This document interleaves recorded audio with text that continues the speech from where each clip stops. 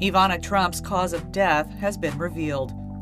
The New York City Medical Examiner's Office ruled on Friday that the 73-year-old businesswoman and ex-wife of former President Donald Trump passed away from blunt force injuries to her torso, Access Hollywood has learned. A senior New York City official told NBC News that the circumstances of Ivana's death are consistent with a fall on the stairs. There is reportedly no foul play suspected. Authorities confirmed to multiple outlets that Ivana was found unresponsive and alone on a staircase in her Manhattan home on Thursday. She was reportedly pronounced dead at the scene. Ivana and the mogul-turned-politician were married from 1977 to 1992.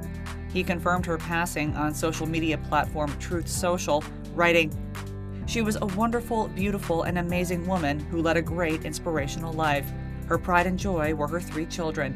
She was so proud of them, as we were all so proud of her. Rest in peace, Ivana." Ivana and Donald shared his 3 oldest children, Donald Jr., Ivanka, and Eric. The family issued a joint statement to Access mourning her loss, which read in part, "Our mother was an incredible woman, a force in business, a world-class athlete, a radiant beauty, and caring mother and friend. Ivana Trump was a survivor. She fled from communism and embraced this country. She taught her children about grit and toughness, compassion and determination.